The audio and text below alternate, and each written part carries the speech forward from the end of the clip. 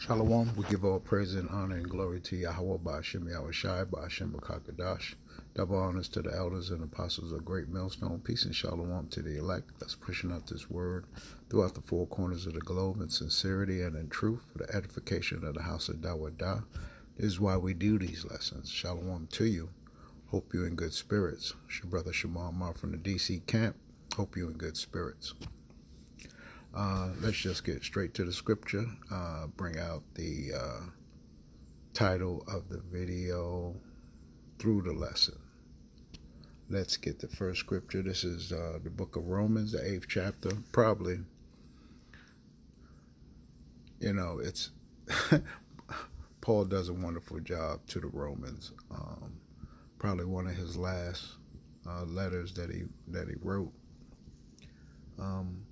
But, he was speaking to the Romans or to the Israelite foreigners that was in Rome, thinking that they're Romans. But he had to set them straight and get the scripture straight to bring them back to remembrance of who they truly are. I love the title of the chapter. It says deliverance from bondage. Now, who was in bondage? Paul, right, was under house arrest at this time, right? And the Israelites was under the Roman captivity, or what you would call oppression of the Romans. So this deliverance and this letter was for Israel, or pertains to Israel. So let's get this, and we're going to get into the lesson. Hopefully it'll be edifying to you and to your spirit. Deliverance from bondage.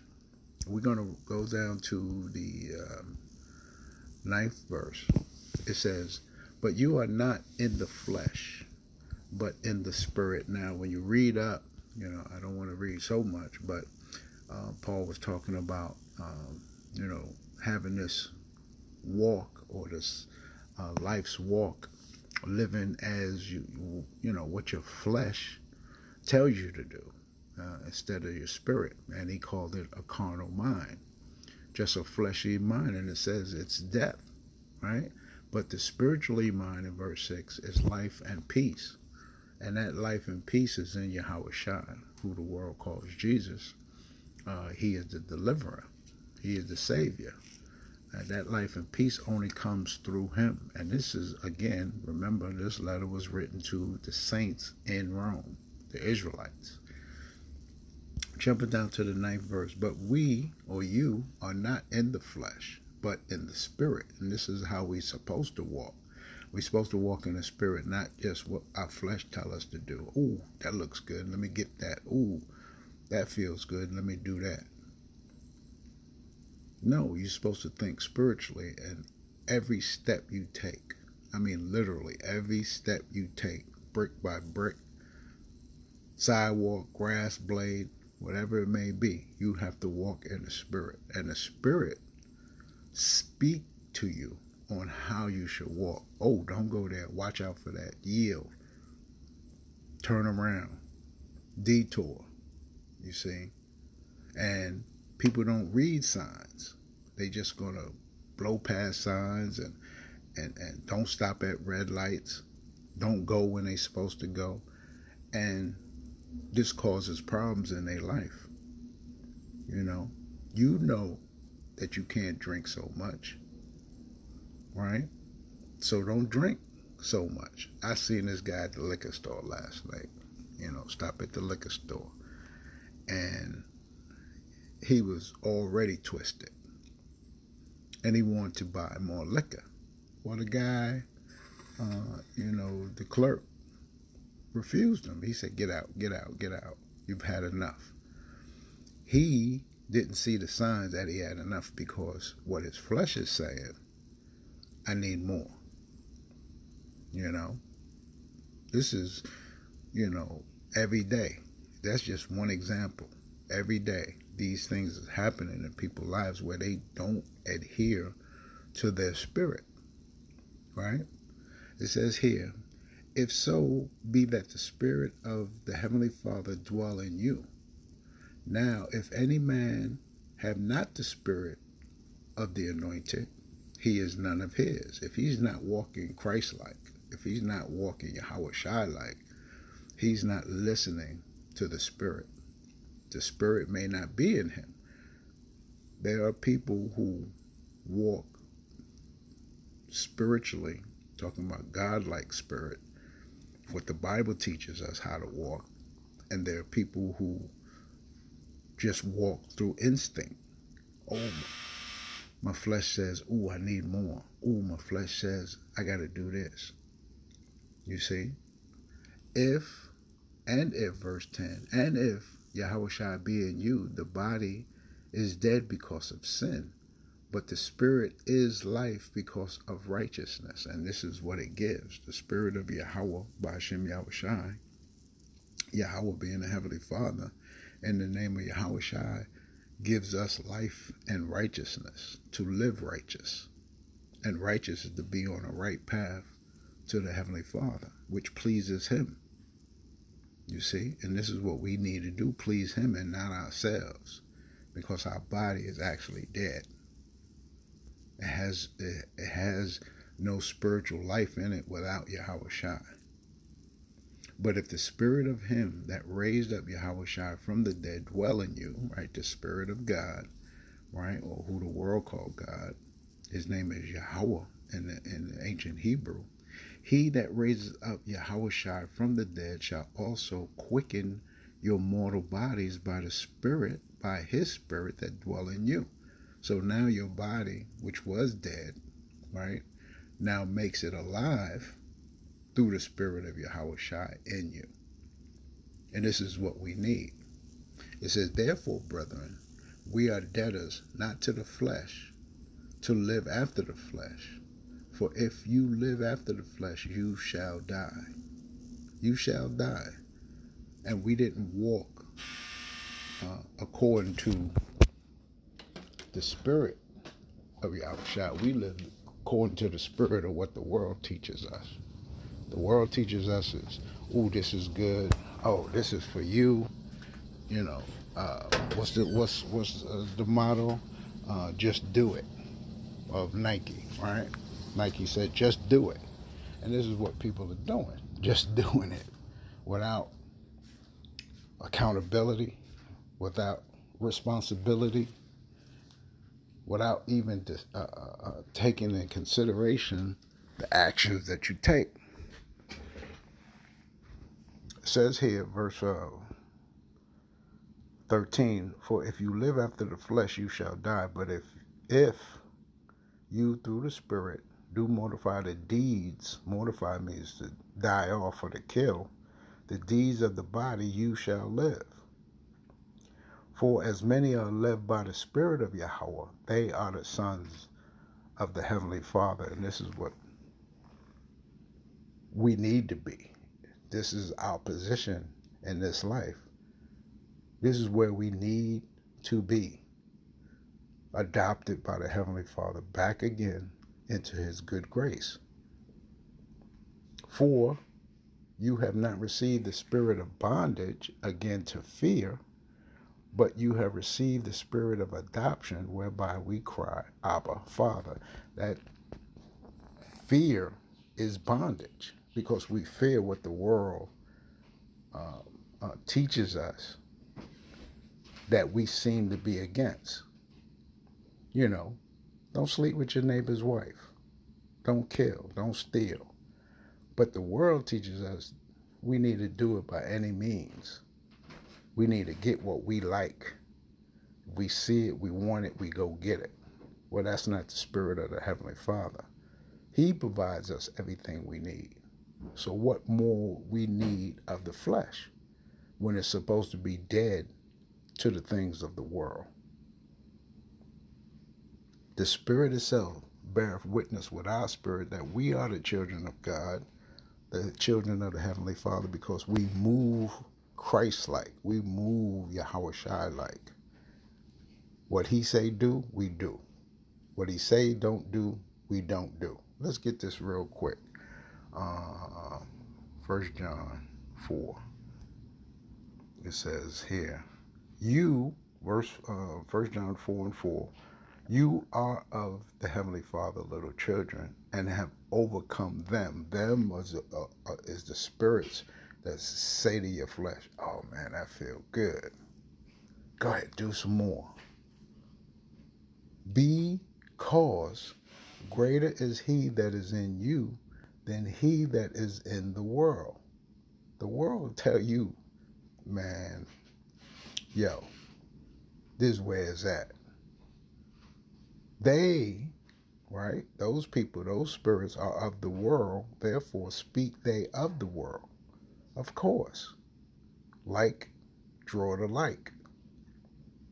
So if you of the world, this is how guys fall out of the truth and go back into the world thinking that it's better there, when what we were doing was plowing a field to usher in our big brother Yahweh Shai into the world so righteousness could dwell.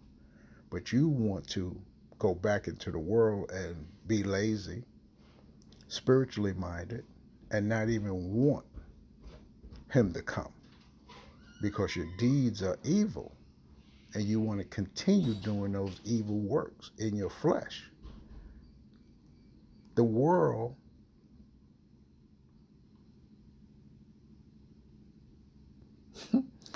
the world speaks to the world.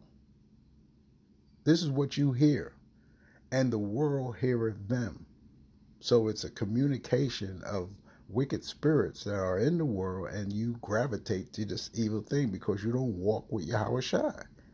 The spirit of Yahweh, the Heavenly Father, is not even in you. So where else you gonna go? We are of Yahweh. He, and that Yahweh is Yahweh by Hashem Yahweh Shai, right? Because it's in tandem. He that knoweth Yahweh by Hashem Yahweh Shai heareth us and gravitate to us. He that is not of Yahweh heareth not us. It's like, what are you saying? I don't understand. It's not making sense. That's not logical. Of course it's not. Because you can't hear the Heavenly Father. You see? Whereby know we the spirit of truth and the spirit of error. It's either one or the other. Can't be both. You see that? Over and over again, day after day, year after year, century after century, people are walking in error because they can't hear what the spirit of truth says to them. It's like it's blocked. You see? So going back to Romans 8, and we're going to read 14. For as many, this is Romans 8 and 14, for as many are as led by the Spirit of Yahweh, they are the sons of the Heavenly Father. For you have not received the spirit of bondage again to fear, but have received the spirit of adoption, whereby we cry, Abba, Father. The Spirit itself beareth witness with our spirit that we are the children of the Heavenly Father. And if children, then heirs, heirs of Yahweh, by Hashem Yahweh Shai, and joint heirs with the anointed Yahweh Shai. If so, be that we suffer with him, that we may be also glorified together. When he's glorified, we're glorified. And this is the point of the lesson. For I have reckoned that sufferings of this present time are not worthy to be compared with the glory which shall be revealed in us. And this is that flesh speaking to you and saying, oh man, that shit hurt. It hurts that the world, or I can't receive the things that I think I deserve. Well, you don't deserve anything but what the Heavenly Father wants to give you. You see? So it shouldn't be a groaning. It's a good thing sometimes, most of the time, that you don't receive all the things that you want. Because it'll take away from needing Yahweh Shai, needing them. This is the hope, and this is part of the faith in growing and moving about. If you get everything, if a child get everything, he deserve, not deserve, but if he get everything that he want, what is the need for wanting things? He just get everything he want. There's no need. We need to be relieved from bondage. But if we have everything, there is no hold on us. We get everything we want. We do all that we please. This is your entertainers and your so-called preachers. You see what's happening to them. They being exposed for doing everything in the flesh that they want to be in their flesh. They desires, they wants, and it's all wickedness, and it's being exposed. This is what you're seeing. You seeing the exposure, right? You're seeing the exposure of people's wants and needs, what they truly want. For the earnest expectation of the creature waiteth for the manifestation of the sons of God. The creature, the creation, is waiting for the sons of God to be revealed. That's what let's look it up. This is what manifestation is. And this is the point of the lesson. That people are seeing, not only expecting, but they are actually seeing the manifestation of the sons of the Heavenly Father. Manifestation, lying bare, making naked. All these things that used to be hidden in secret are now coming to light. People are now seeing these things. Now, not only the wicked things, but really the truth too. And that's the most important thing, that the truth is now being revealed. A disclosure of truth, instruction concerning things before unknown, like how to walk with Yahweh Shai and the Heavenly Father, how to please Him.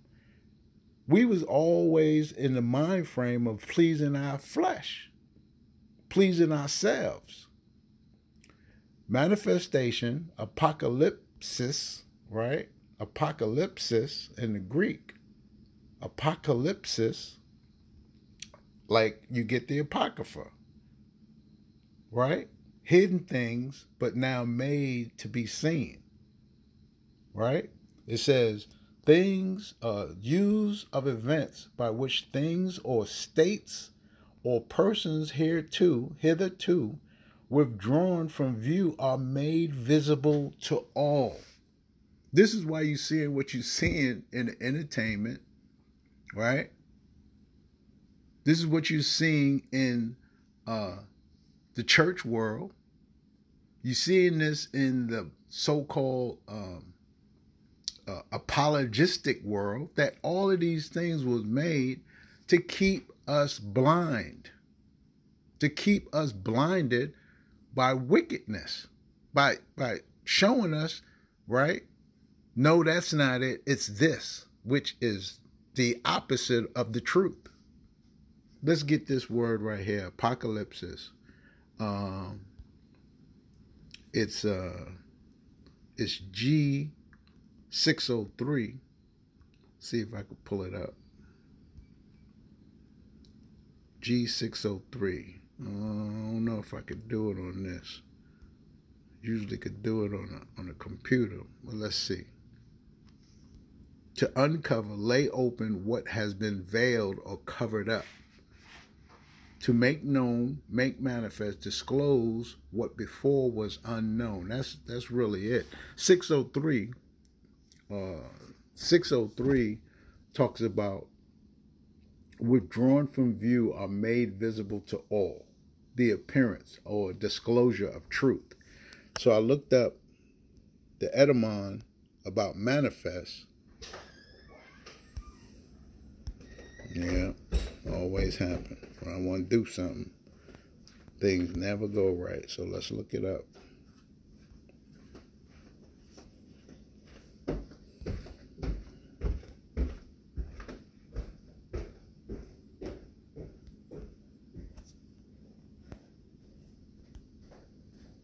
manifest. No, I looked it up.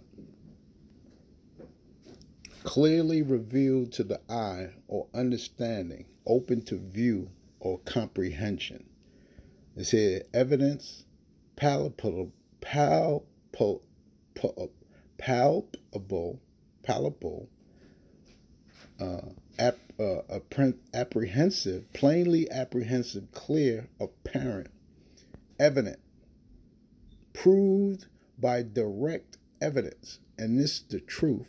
This word, this walk, is clearly shown by evidence. And this is what's needed, evidence. Let's look up this word evidence.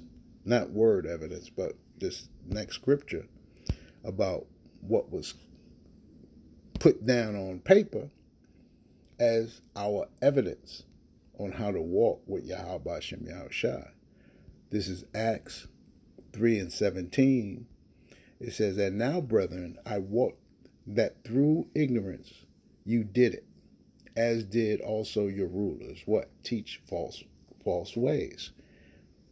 We could read up, right? What did we? It says here, verse 15, we killed the Prince of Life, or at least thought we did. You see? And that's evidence. Man was put to death for our sins, but he was life. But Yahweh, the Heavenly Father, raised him back up like he said he would, that he knew he would, for the elect, the ones who do, and the ones who do clearly see the whole picture. And that's what people don't see. They see part of the picture. Basically, self-rule. Make themselves a god or a power by doing what they please. These guys are big icons in the world. It says here, verse 17, I wot not that through ignorance you did it, as did also your rulers. But those things which Yahweh before had showed by the mouth of all his prophets that Yahushua should suffer, he have so fulfilled. This is what he came to do. He came to fulfill everything that was spoken about him by the prophets and the Psalms concerning him. Repent ye therefore, and be converted, that your sins may be blotted out, when the time of refreshing shall come from the presence of Yahweh. This time of refreshing is now. This is what we seen. We seen the relief from bondage first through our spirit, and then is going to come in our flesh, where the tables is going to be turned, right? And where they, right, is going to be punished for the things that they've done. All those. And he shall send Yahushua HaMashiach, which before was preached unto you, whom the heaven must receive until the time of restitution of all things. That restitution is right now. He's really restoring. Let's look up this word, restitution. He's really restoring the things right now. 605, in that same area of apocalypsis. Let's hear the man say it. If I get it. Don't look like it. Oh, here it is. Strong's G 605. Apokatastasis. Apokatastasis. Is the restoration of a true theocracy. This is the true walk of the perfect state before the fall. Who fell? Israel fell. But now it's coming back. The theocracy is the study of God. The study of the power. The true study of the power. Not what these preachers are talking. Not what the world is speaking of. That's not God-like. That's world. That's what man think. And we're not going there. We're coming back to the true sense of what Yahweh Bashem Yahushua want from us. and how to live, how to get that life that we crave, how to receive uh, uh, restitution from the bondage and the slavery and oppression, even in our bodies. You see? Not only our mind, but in our bodies also. The time of refreshing is now. This is the manifestation. This is what he said he come to do. For Moses truly said, verse 22, unto the fathers, a prophet shall the Lord Yahweh, your power, raise up unto you of your brethren, like unto me. Him shall you hear in all things whatsoever he shall say unto you. It shall come to pass that every soul which will not hear that prophet shall be destroyed from among the people. Like if I tell a person you're not supposed to have a Christmas tree in your house, this is what the prophet is saying, and you go against whom you say you love. Well, you will be you have to be destroyed because of that. You go against your father. Father dishes out punishment and discipline. You can't just do what you say. Oh, well, I do it for the kids. No, you're doing it for yourself. And you're putting your kids in subjection to Satan, to the evil spirits. That's of the world. So when a child grow up, right, train up a child in which he should go and he should never depart from it. So when you train a child up in wickedness, guess what he going to give to his children? Is he really going to sway away from what you promoted so heavy? He going to do, or she going to do the same old things. Same old things. And this is where we at today, living in the spirit of bondage. Nothing frees us, right, of the spirit of bondage or the spirit of evil, the spirit of wrongdoing. None of that frees us. That keeps us in chains in our spirit and our mind and body. Don't eat pork. If you cook it right, it'll be okay. But then when your ankles is bigger than your thighs, then you're going to say, you know what? I should have listened. Over and over again. You, yea, and all the prophets from Samuel and those that follow after, as many as have spoken, have likewise foretold of these days. This is what all the prophets was talking about. They was trying to manifest to you, to show you how you should be. And not only how you should be, how to see this prophet, Yahweh Shai, come to us and shown us and always been there for us. You are the children of the prophets and of the covenant which Yahweh made with your fathers, or our fathers, saying unto Abraham, and in thy seed shall all the kindreds of the earth be blessed. That's us. That's not the other nations. He never gave the other nations that type blessing. That type blessing was Yahweh Shai, the giver of life. He didn't give the other nations or the other people of the world Yahweh Shai. He made that promise to us, the children of Israel. Moses spoke it. You see? It says, unto you first, the Heavenly Father, Yahweh Shem Shai, having raised up his son, Yahweh Shai, sent him to bless you. It should have said, bless the world if Yahweh Shai was for the world. No, he came to bless us in turning away every one of you from his iniquities or sins. He didn't say that for the world. He didn't do that for them. He did that for us.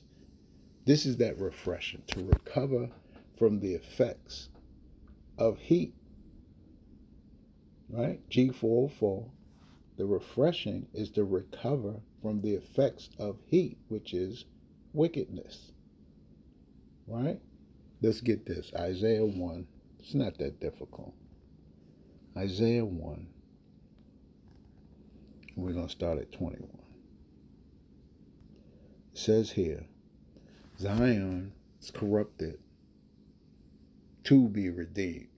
That's what I just said. Restore, right, to the former state. Yeah, Zion, which is a code word for Israel, was corrupted by the world, by the things they saw, thought those were better than what we were living, but will be redeemed. It says, how is the faithful city become a harlot? It was full of judgment, righteousness lodged in it, but now murderers. Thy silver is become dross, thy wine mixed with water. Thy princes are rebellious, and companions of thieves. Everyone loveth gifts, and follow after rewards. They judge not the fatherless, neither do the cause of the widow come unto them. Therefore saith Yahweh, Yahweh of hosts, Tazabawah, the mighty one of Israel, I will ease me of my adversaries, and avenge me of my enemies. And I will turn my hand upon thee, and purely purge away thy dross, and take away all thy tin. And I will restore thy judges as at the first. He didn't say the other nations he was going to do this to. He said Israel. And thy counselors at the beginning. Afterward, thou shalt be called the city of righteousness, the faithful city. Zion shall be redeemed with judgment, and her converts with righteousness. And the destruction of the transgressors and of the sinners shall be together. Destruction. And they that forsake Yahweh shall be consumed. If you don't hear that prophet, you will be destroyed. The prophet spoke. Jeremiah talked about Christmas. Isaiah talked about the enemy coming in. All the way to Revelation. Over and over again, you've been told and shown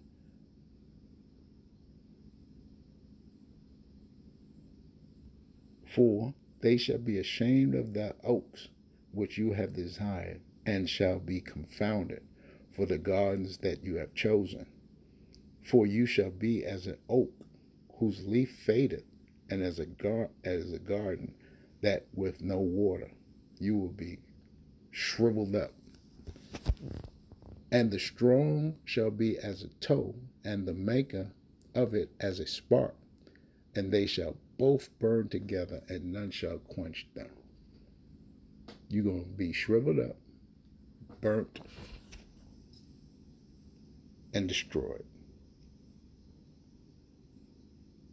Over and over again, it's been told to you. What happened? Romans 11.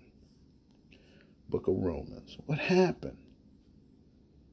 Romans 11:25 says, for I would not, brethren, that you should be ignorant of this mystery. What happened? What's going on? Lest you be wise in your own conceits, that blindness in part is happened to Israel.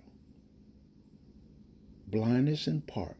That means part of Israel see, part of Israel is blinded.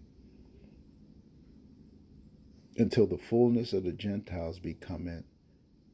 Those Israelite foreigners that we're speaking of, that Paul was speaking of or went to, right? Start with Cornelius, right? Through Peter. And Paul going out to the Gentiles, the Thessalonians, the Colossians, the Ephesians, the Galatians. When these Gentiles started coming in by the groves, where the Lord had put in their minds and stirred up their mind back into who they are, right? This is that fullness. It's starting to blossom. It's starting to take root. And so all Israel shall be saved, as it is written, there shall come out of Zion the deliverer, and shall turn away ungodliness from Jacob. Need we say more? Need we to go on and on. So now if ungodliness is being taken away from Israel, now we got to figure out who is doing this and why is he doing it for us? Why me? Why us? Because it was prophesied, it was told to you. So now we got to go back into the records and check, just like Cyrus did and Darius did, even Artaxerxes did. They went back to the written records of their nation to figure out or to see what was told in the past. Why don't Israel do this? So what the devil do, or what Satan do, is say, nah, all of the records are done away with. Yeah, after you have corrupted the world, you're going to now say, let's start from this point on. No, you have to go back to the records and figure out what went on. For this is my covenant unto them, Israel, Jacob, when I should take away their sins. And as concerning the gospel, they are enemies for your sake. But as touching the election, right, the elect, the chosen, they are beloved for thy father's sake. These Gentiles who had come in groves, woken up to Yahweh Shai, now understand the whole purpose and the whole mission. Their eyes is now open instead of asleep or closed. For the gifts and the calling of Yahweh are without repentance. For as ye in times past have not believed Yahweh, yet have now obtained mercy through their unbelief. Talking to us Gentiles. Or talking to the Gentiles. Now you understand. Now it's been made manifest because the circumcision, the ones who say they Israel, knew they were Israel, didn't believe it. But now you believe it, and you're Israelite. This is what it's all about. This is the refreshing. Wow. He made a way for us to come back. He made Israel now see and come back to the Heavenly Father, understanding that blindness had happened to Israel, but the awakening happened to Israel all at the same time. For Yahweh have concluded them all in unbelief, that he might have mercy upon all of Israel. Not all of the world, because they never fell off from Yahweh. They never turned away from God's commandments and judgments. The world didn't do that. They wasn't in that position. Oh, the depths and the riches both of wisdom and knowledge of Yahweh. I would have never figured that out. How he did it, how he made this happen. He's the orchestrator of the greatest story ever told. This is the greatest story ever told. It says, how unsearchable are his judgments and his ways past and found out. For who have known the mind of Yahweh, or who have been his counselor, or who have first given to him, and it shall be recompense unto him again. For of him and through him and to him are all things, to whom be glory forever. All Tawab, call Yahweh, call Halalim, Yah Bashim Yahushai, Bashim Rakakadash. For that, he made it a way to happen. Who would think of that? This will, this plan, this walk, all the things he have done, who could figure that out? So much more that we could say but we don't want to say too much all at once. There's more lessons to be, more lessons to come of the manifestation of Yahweh Shem Shai, who the true elect is, the true children of the Heavenly Father. On and on, man. And we're going to continue. I don't want to wrap this out, Lord willing, that we continue doing these lessons for the edification of the house of Dawah, the house of David, to reveal who Yahweh Shai is and what Yahweh has done for us to bring us back into good grace, to be, to show us the true sacrifice of the children of Israel, the true sacrifice, because we were sacrificing to every little thing and everything, trying to find happiness, but it never manifests itself. The true manifestation is Yahweh Shai, and we're going to continue. I don't want to wrap this out to the end. We're going to give all praise to Yahweh Shem Shai. Shalom.